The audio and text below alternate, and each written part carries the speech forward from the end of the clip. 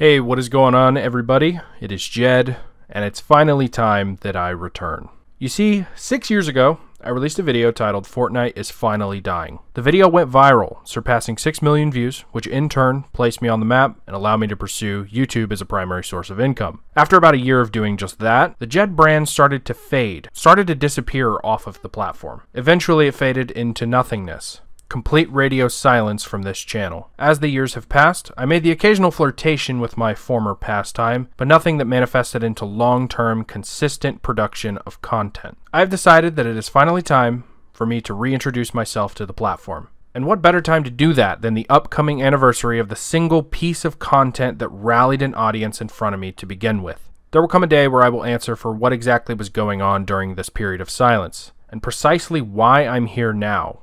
But that day is not today. Today we are here to reanalyze the 2018 claim that Fortnite was beginning to die off. Was I wrong? How is the game doing in 2024? Are their numbers doing better or worse? And I'm even going to go a little bit deeper and talk about the state of the game now versus 2018. So I'm sure the largest claim that everyone wants to see addressed is, was the original claim accurate? Did Fortnite, as of June 2018, begin its downfall? Well, the answer is yes and no. Yes, because the game has trended downwards in popularity after that video, never to consistently reach those numbers ever again. But the reason I also say no is because I have to consider where it's ended up after the fact. After Fortnite, one of the most popular games to ever exist, endured a multiple-year decline in player retention, concurrent player counts, dwindling interest, the game wound up being still one of the most popular games to ever exist. So here we are over on Fortnite GG, and the reason I am using this website is to justify to you, the player, that Google Trends is an accurate source to gather information on concurrent player counts. So unfortunately, this doesn't go very far back in time. It only goes, the earliest entry is April 2nd, 2023. And I'm not exactly sure how they conduct the measurement of player counts. I don't know if Fortnite has an API that developers can tap into and actually see live player counts, but my suspicion is that they use the live player counts provided by Epic in-game now, since that's a somewhat new feature, to come up with a total, and they keep track of it, they measure it over time, and this is the shape of the graph. So April 2nd, we got this many people playing, kind of maintains that way for a really long time, almost the entire year, and then right about the end of October of last year, the game received a spike, and it got quite popular. It peaks kind of around December, so let's just try and remember that. Late October, it jumps up quite a bit. It peaks around December, and then it kind of gradually jumps back down to where it was over time. So kind of remember that. And then here we go, we're jumping over to Google Trends, and I have already set up the exact filter, so April 2nd to current day. So here we are, April 2nd. It maintains pretty low here, under the 25% mark for quite a while. And then something happens here at the end of October. The game kind of starts to jump up, and it continues to grow, continues to be a pretty decent player retention here. And then, wow, look at that. The beginning of December, it peaks. And then, after it peaks, kind of dies down a little bit, and now we are in very similar territory to where we are now. So I did a very similar thing in 2019 when I did my 1-year anniversary of Fortnite is Finally Dying. I took a look at PUBG's concurrent player counts because we actually had access to PUBG's player counts.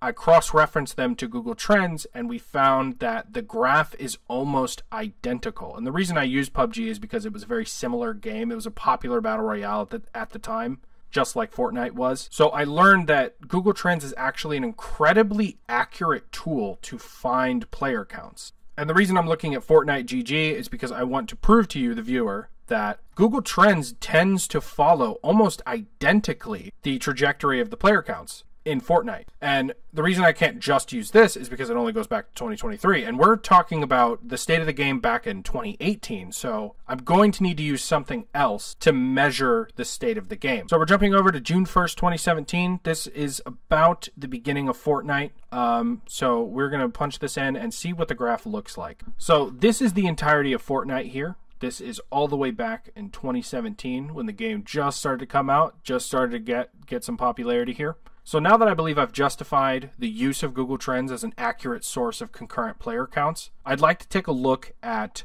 June 2018. This right here where my mouse is located, right here on the screen, this is the month that Fortnite Is Finally Dying came out. The game was at peak popularity, just about. It was extremely popular at this point in time. And what happened afterwards was the game began a very slow over time decrease down to very low numbers. And then we saw a pretty decent peak back here in December 2023. We've already seen that. This peak in December was certainly not the numbers that we used to have, nor was it a long-term consistent boost in player base. This seemed to be a brief sort of, I'm not familiar with Fortnite events or anything like that. I need to relearn the game and the history of it. But from the looks of it, it looks like there was a pretty popular event that came out, maybe some sort of sponsorship or partnership that Epic had done. But it peaked for a little bit, and then it jumped back down to its normal numbers, which are substantially lower than when Fortnite Is Finally Dying originally came out.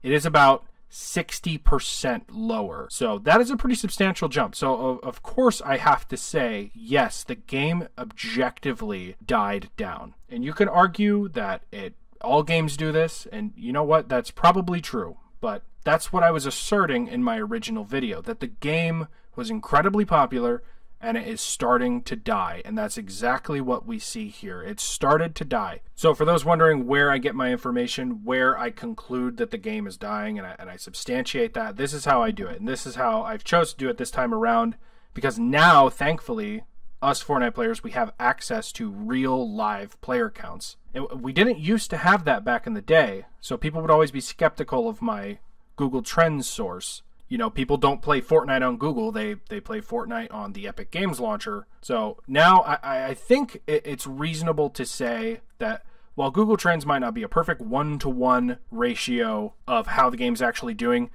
it's pretty damn close. It holds the same shape generally. So that's that. Let's get back to the video. The game is still incredibly and inconceivably popular. It is among the top dogs in the gaming industry. That is just how large of a lead they had back in 2018. They were able to lose most of their momentum and still wind up being one of the most popular games on the market currently. It would be just like if Amazon had experienced a significant decrease in sales, revenue, workforce. It would be correct to say they are objectively declining. But declining to where? They would still be one of the most substantial e-commerce businesses in the history of ever. That kind of sums up my views on the topic. Yes, the game fell. It is measurable and real. But the connotations of that statement suggest that it's in a much worse spot than it actually is. And I think that's the primary contention driving a majority of the criticism I still receive today in 2024 on that 6-year-old project. I will concede, however, at the time I believe the game was about to endure a much more dramatic fall-off and maintain much lower numbers in the long term than had actually occurred. I never went on record and definitively gave a prediction on by how much or how little the game would fall, but you'll just have to take my word for it. The game did better than I thought. I echoed the same sentiment in 2019 when I did a 1-year revisit to the same topic. I certainly don't regret this statement. It is an objectively true statement. However, I was humbled by the popularity of the game in the following years. I didn't expect it to maintain the popularity that it has now. So how is the game now, after all this time? Concurrent players don't really tell the full story, so diving deeper into the state of the game is what I want to do for this next section. I want to take a look at the mechanical side of Fortnite.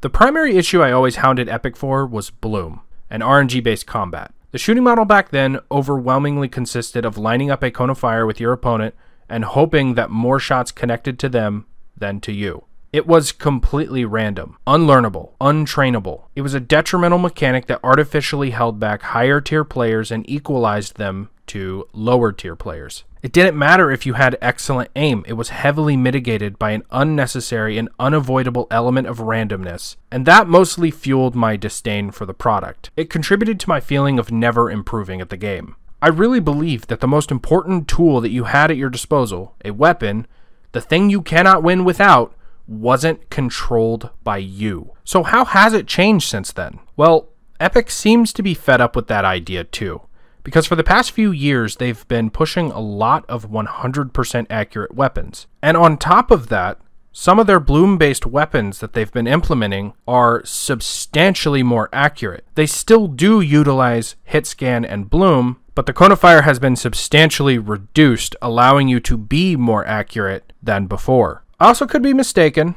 but I believe within the last few months, they've been experimenting with moving away from hit scan weapons, which, if that is the case, I wish I had a time machine to tell my past self that they would do this in the future. I have videos from 2017 asserting that this should have been a core gameplay mechanic from the beginning, and it's incredible to me that so many of my suggestions are in the game now. I don't believe I played a part in it, but it's crazy to think that nearly everything I had wished for back in the day is just part of the game now. Perhaps that could be another pretty good video idea. The pacing of the game has been substantially improved. I come from a time where this was the fastest you could get around. From fight to fight, from landmark to landmark, you moved at this speed and there was nothing you could do to get around it. I could talk about this topic for 15 minutes straight. There are so many items and mechanics they've added since I was playing this game that have just sped up the pacing of the game and allowed you to get around faster. So that's probably going to wind up being a separate video, comparing the pacing and movement mechanics from now to then, my suggestions back then and how they compare to what we play now. It is incredible to me how much the game has improved in this aspect, and so many more. Getting back to the game's popularity, I think something worth mentioning is the constant barrage of sponsorships and partnerships Epic has been shoveling towards their consumers, from basically everything Marvel related to Destiny 2, which is a game I have way too much time in. This is something that keeps certain players interested when they otherwise wouldn't be. The best they had 6 years ago was obscure references to other pieces of media that potentially flew over the heads of most of their consumers. They've definitely made improvements here, and I'm sure stuff like this is a revenue-generating machine for Epic that gives them the financial freedom to produce and support excellent game modes such as this. I couldn't do a video without talking about something that still to this day has me intimately involved in the game: creative mode. For those that don't know, and that's most of you, I am building a fully fledged, story-driven roguelike game within Creative 2.0. This isn't just a little game mode, this is an entire game I am building within Fortnite Creative. And I'm building this game with a heavy emphasis on replayability through a progressive but random loot system. Every single one of the hundreds of weapons in Fortnite Creative have been delicately and precisely placed into appropriate loot pools to keep runs fresh. I've even given players the ability to farm for extremely rare but permanent drops that will stay with you across runs until you decide to part with it. I have multiple entirely custom and animated boss fights with complex and difficult mechanics required to bring them down. Multiple side paths, Easter eggs, even some hidden battles have been tucked away awaiting the exploring type to stumble into. All with unique account-based accolades and items to reward the effort. I understand this is pretty off topic, but I cannot overstate how intensely passionate I am about Fortnite Creative. And that kind of segues into my next point. Fortnite isn't even a battle royale anymore. It has become so much more than that. It is a social space. It is a content hosting platform. It is a vessel for the kind of standards that an overwhelming majority of industry developers can only exist within the shadows of. It has fundamentally changed my views on the pricing of video games across the board. I simply won't pay $60 or $70 on a video game anymore, knowing that a game with no price tag can easily offer as much, if not more. I'm a strong advocate for the reduction of video game pricing across the board, and the number one example I use to justify that statement is Fortnite. But what do you guys think? Am I overselling it? Am I underselling it?